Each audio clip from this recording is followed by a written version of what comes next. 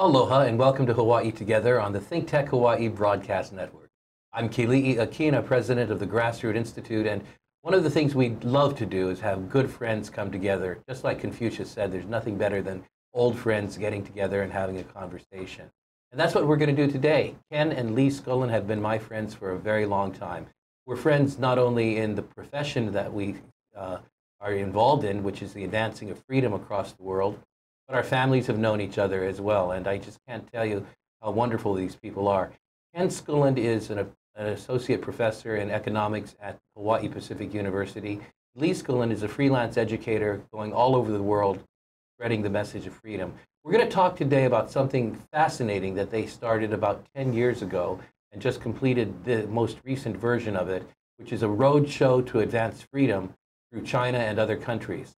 So please welcome to my program, Ken and Li Schoolland. Ken, welcome to the program. Li, welcome. Thank you, Lee. Thank you for having me on the show. Well, it's so great to have both of you here today. And you're fresh off the plane, coming back from a rigorous journey. Ken, where did you get off? Where did you go this time? Well, it was the month of July that we went. Lee spent much of the year organizing a fantastic event all throughout China. About 8 different cities that we went to talking about free market ideas. That's right. In fact, Lee, maybe you can tell us what cities these are. If we put up the map right now, we can show our viewers exactly where you went. Mm-hmm. So we started in Shenyang, northeast of China, and at the Northeastern University. Then we went to Beijing, the capital of China. Then we went to Chengdu, the capital of Sichuan province, famous for the hot, spicy food. And then we went to Dali and Lijiang, that's in Yunnan province. Then we went to Guilin, the beautiful city in China. Then we went to Yongzhou, and after that, we ended in Shanghai. That was our tour. Well, that's something. In fact, we've got another slide, number 2, in fact, that shows a group of students at a university in China called Northeastern University, I think in Shenyang. Tell us a little bit about what you're actually teaching them. Well, we're talking about free market ideas. We do it in a subtle way that often espouses ideas of Friedrich Hayek and Ludwig von Mises about free market ideas. It's an Austrian school of economics that isn't much heard of in many countries of the world, but it is something that we've been having some scholars together, quite a number of scholars who are promoting these ideas. And we're having to be kind of careful in China because it's a little difficult to be open. But for Northeastern University, Lee has had this now 10 years. This is the shirts that we're wearing for the 10th anniversary. We've actually been invited by the university, and the political leadership, the Communist Party leadership there is welcoming us back because they appreciate markets and the value that it's brought to China. Just they have to be very, very careful about criticizing the government directly there. Well, you know, Lee, you've seen a lot take place in China over the last several decades. Yes. And a lot of people are saying it's an open world now. They're open to Western ideas, there's entrepreneurship and so forth, but that's not the whole story, is it? What do you see taking place? No. The only Western ideas Chinese government is open to is Marx, Lenin, Stalin, and those 4 Westerners. And other than those 4 Westerners, none of the Western ideas are welcome. What is the level of social control now? Has that been changing in the last few years? Yes. We can say it's the worst in the past 40 years. That's something. That's quite a statement. And, you know, it's a little bit surprising to some of us in the West. I go to conferences where there are people who have been authors and they've traveled the lecture circuit in China, and they come back and say, China is so open. They roll out the red carpet for me because I'm a New York Times best-selling author, and people don't realize how free they are. And yet I think that maybe they're not getting the full picture of what's really taking place. What causes you, Lee, to say that the social control has been actually growing and getting worse? For example, right now, none of the books published in the United States are allowed to be published in China. Well, that's something. That's, zero. That's a historic shift. Yes. And today, it is announced no new U.S. agricultural products are allowed to be enter into China. That's trade sector. Other things, for example, no Sunday school is allowed in China at churches. No. Now that's a real shift because China had been somewhat lenient toward the practice of religion as long as religions didn't become politically active. Are you saying that they're clamping down even more now? It's all changed. The new policy for Christianity is called clean to zero. Means clean all the churches, non-registered churches to zero. And no children under 18 allowed to go to church. And also they're changing all the textbooks now. Oh, that's something. Let's take a look at a couple of photos and we'll come back and talk a bit about that. 3.1 and 3.2 we have here. I think these are also in Shenyang. You want to tell us what's going on here, Ken? Well, except for the woman on the far right there, who wasn't part of our program, but wasn't one of the scholars teaching there. These are the people who were from all over the world. Per Bieland, Dean Pong was from China, then Matt, Dale. Dan Mitchell, I don't know if you know, you may have seen him on the news. He's with the Cato Institute. Bharat Mitra from India. Victor Clar from Florida. Kishore Jabalayan from India, from Italy. Doug Bandalf, also from the Cato Institute in Washington, D.C. Chris Lingle from Guatemala, then Lee, myself, Patrick Mardini, the head of the Lebanese Institute for Market Studies in Lebanon. Well, it certainly appears, on the surface at least, as though there's the opportunity for free thought and the expression of free ideas. Let's take a look at 3.2. But despite these happy faces, you're suggesting, Lee, that there's been a clamping down on freedom of thought throughout China. What would you say is the cause of that, Lee? Because Xi Jinping he felt threatened by ideas other than his idea, and he's felt threatened for his power, control. Well, let's look at picture 4.4 now, and here you are in a classroom in Shenyang. How do you account for the freedom you have to speak to Chinese students about the ideas of the free market and liberty, and individual rights, and limited accountable governance? Well, we've been cautioned about being careful about what we say. The classroom is circled with cameras. We're under scrutiny most all the time, and there's probably people in the room here who are reporting what we're saying. So we're cautious not to be directly criticizing the Chinese government. But you can talk about free markets and free market ideas in general references and with reference to other countries, the United States or elsewhere.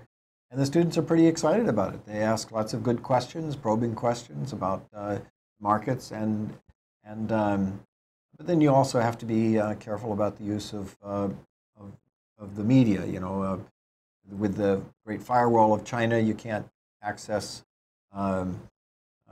YouTube or Facebook or Gmail. WeChat is closely scrutinized for what you say, so you have to be extremely careful what you say in those things, or else you get shut down.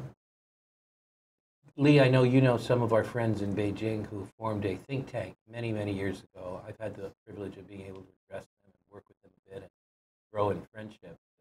It was very saddening, disheartening to hear that they've had to actually shut down as a result of this new tightening up on the freedom of speech. Do you think that there are scholars and individuals throughout China who are still trying to carry on the cause of freedom in a big way? Yes, they are. Actually, the think tank you mentioned is UniRu. That's my partner. For the past 9 years, every time after Northeastern University, I will bring my scholars to Beijing, and we will have two-day events in Beijing with the UniRu. this year is the only year they couldn't officially work with us. But many of their members came to this our event, and they were just told that their name, it was registered, now became illegal. From now on, if anybody used this name for any purpose, will be imprisoned. From my understanding, these folks were not very aggressive. They were not politically in the face of the government and so forth. For the most part, they did good economics work. They published research. They did studies that showed the economic condition of China. They were read by educators, by government, by business. It's just that some of them happen to have free market ideas, belief that individual liberty is something to be cherished and valued. So what is it that they actually did that was wrong? Nothing they did was wrong. All they did was good for the country and the people, but the government right now, anything challenge the government monopoly in business, in academic, in any field is illegal. So that's all. And government is afraid of people that want to think out of the box and want to question their authority and want to think in a way different from the communist doctrines. All of those are now become illegal. So they don't care what's good for the country and the people. They only care how they can hold on to their power. Well, you know, Ken, as an economist, you're familiar with some of the luminaries, Hayek and von Mises and Milton Friedman and others. When I see pictures of these folks in China, I also sometimes see some references to Ken Schoolland. You yourself, for your work and your very famous book, The Adventures of Jonathan Gullible. But how do you account for this fascination that many scholars and free market thinkers and business people have in China with the free market, or what we call even Austrian economics? I have to admit that this is also due to Li's connections in China, that my book was able to be published twice in Shanghai and in Beijing, and sold out. Was very well received, and it passed the censors, as usually not does. Counting the bootleg copies on the street. Maybe so, yeah. And it passes the censors because it's written as a story, and a lot of people, maybe the censors don't quite get the point about the message of freedom, so it gets past them. But there's a lot of fascination with the ideas, and we ran across a lot of people in China, businessmen, entrepreneurs. We're actually pleased that that President Trump was doing this push on Xi Jinping and the government of China, because they said, you know, we can't push back against the government of China. So they were sort of applauding the U.S. Government doing it. Of course, from my perspective, I'd rather the governments just on both sides stand back and let the population just do free markets. But they're interested in it because it's denied. It's just the whole story of human history. When you're denied freedom, people become more intrigued with it, and they seek out ways to find it, even if underground. Well, we're going to take a quick break now, and then come back and talk a little bit more about the trip that you took and some of the issues that they panned out in your conversations with people in China. My guests today are Ken and Li Schoolland, who have just some fascinating insights from their recent tour of China. And we'll be back in just a moment with them. I'm Keli'i Akina on the ThinkTech Hawaii Broadcast Network. Don't go away. Aloha. I'm Keisha King, host of At the Crossroads, where we have conversations that are real and relevant. We have spoken with community leaders from right here locally in Hawaii and all around the world. Won't you join us on ThinkTechHawaii.com or on YouTube on the ThinkTech Hawaii channel? Our conversations are real, relevant, and lots of fun. I'll see you at the Crossroads. Aloha. Aloha, I'm Melly James, host of Let's Mana Up. Tuesdays, every other Tuesday from 11 to 11:30. This show is meant to dive into stories of local product entrepreneurs and how they're growing their companies from right here in Hawaii. I'm so thrilled to have our show kicked off, and so please join us on Tuesdays at 11 o'clock as we talk to local entrepreneurs and hear their stories.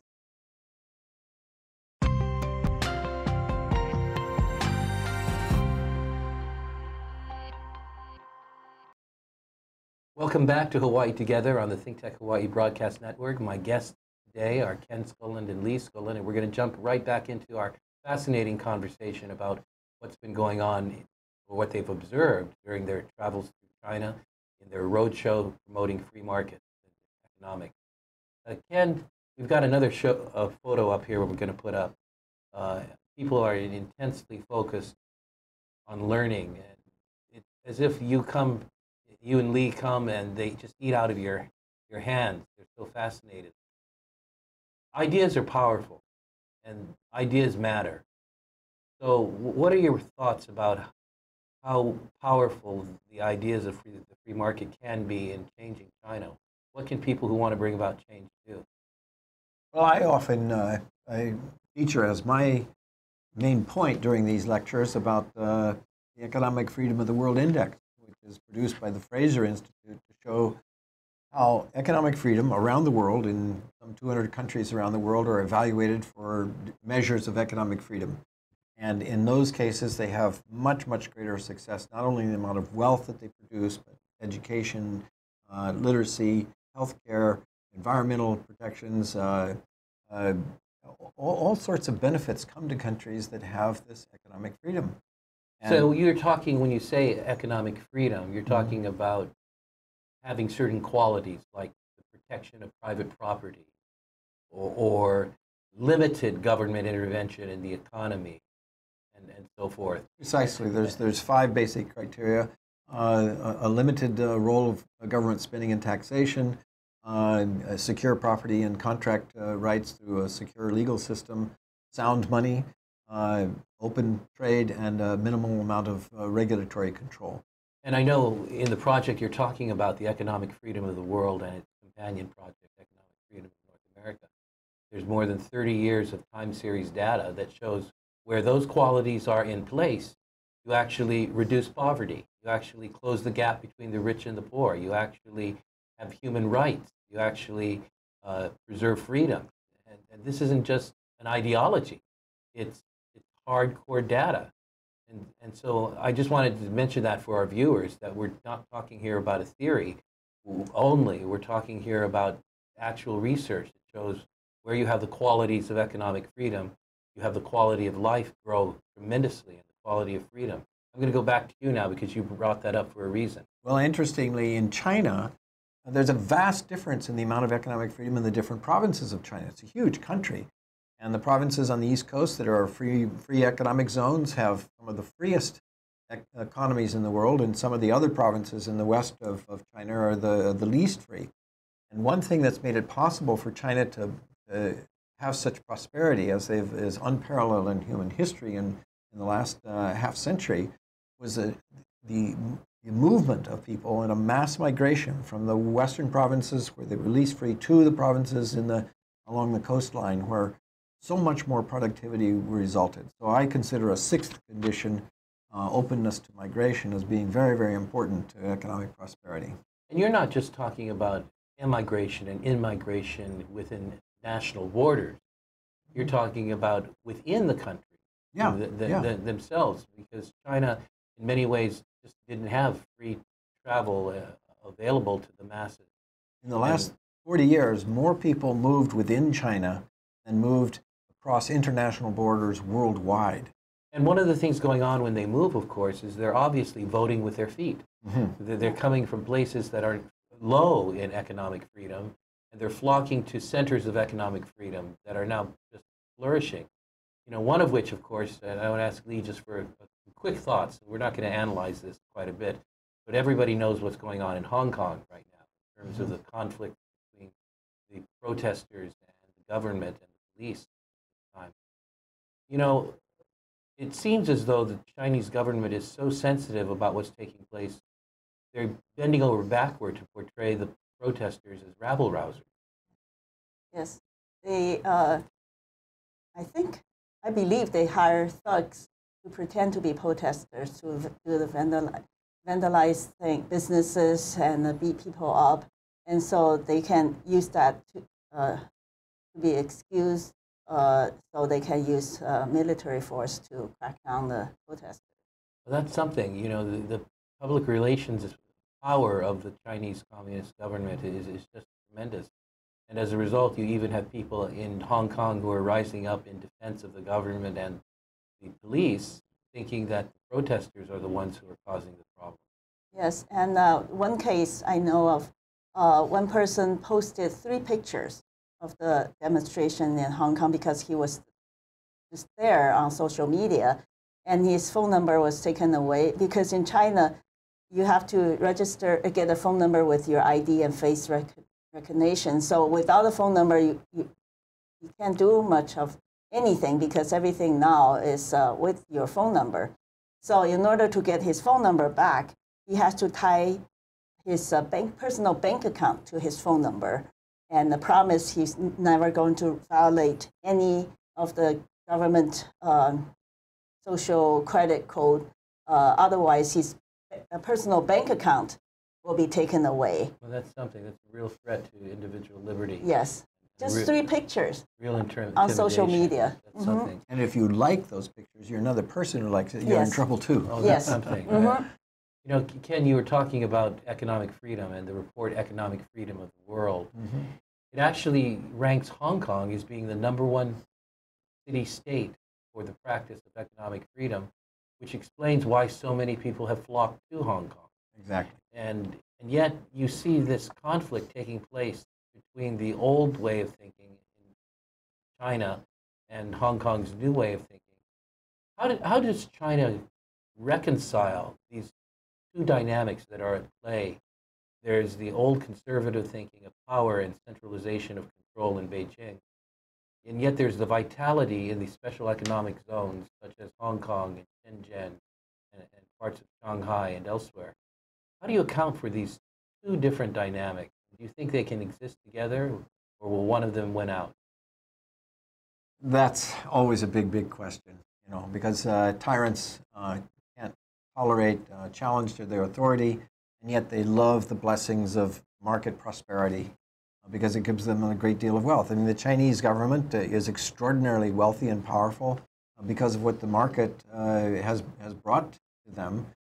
And their economy has been on hyperdrive during the last 5 years as a result of these opportunities for economic growth. But let me let you they're continue. feeling it in jeopardy now too, because well, as Li knows, these powerful figures are themselves in jeopardy. That they themselves, their families want to get out with their wealth because they're worried about what can happen to them when it's taken away from them.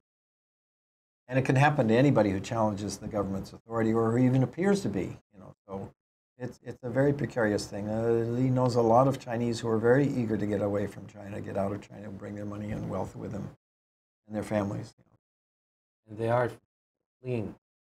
Yeah, this is something to take a look at in Hong Kong, that so many Chinese have made their way to Hong Kong in the hopes of being able to have basic freedoms and economic opportunity.